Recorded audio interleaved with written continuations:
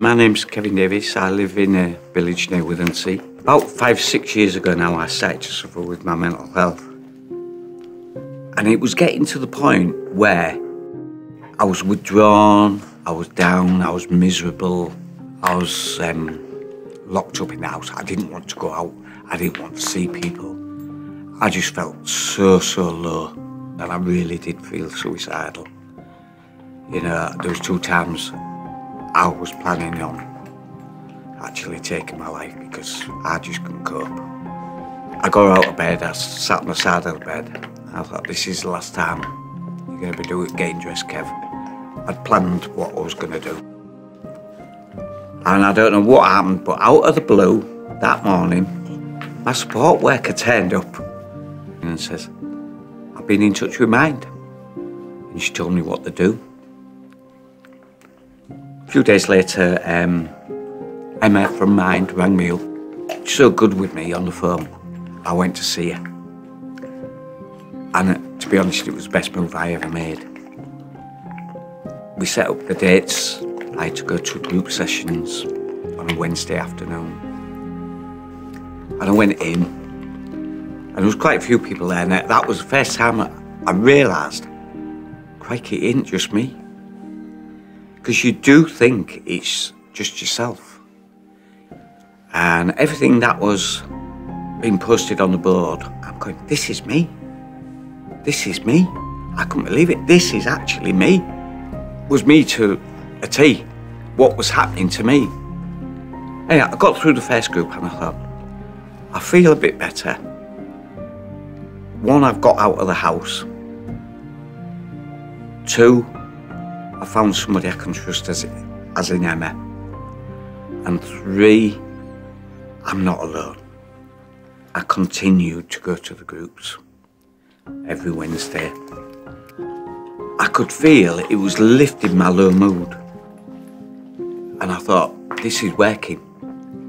And at that point, I started to think, my God, I'm glad I didn't take my life.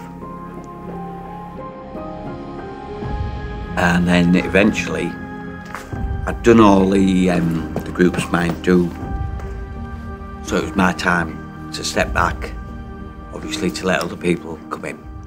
But as luck was have it, the volunteer for that group stepped down at that time. I just thought,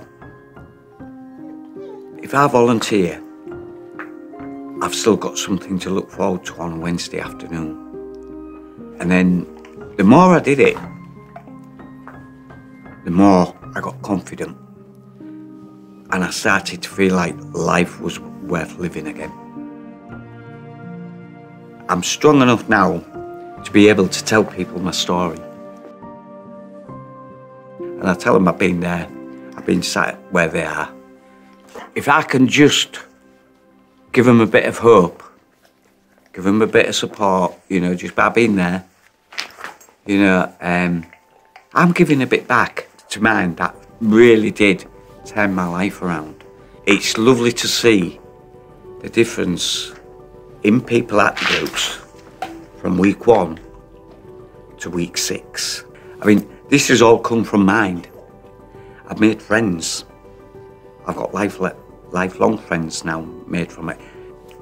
And Daisy, my dog, she's been with me throughout, you know, from being a pup. And she makes me smile, you know, she puts a laugh on my face. You know, when I'm feeling down, she's there for a cuddle. You know, so when I was alone, I wasn't alone. I had my dog to get me through to my next support session. You know, and 5.5 years on, you know, she's my best buddy. There was some lovely people at Mind. I can't thank them enough. I can't thank them enough for what they did for me. You know, I mean, from that phone call, what Emma gave to me from day 1, I would have never, ever have thought I'd be where I am now. And without Mind, without going to Mind, well, I don't know what would have happened. You know, if you're just feeling not right, mention it to somebody. It's nothing to be ashamed of. You know, there's support out there. And even now, I still get support from them. Well, in East George Man, if you need help, you're a phone call away, or even you can pop into the office. Hey, you programmed that well already.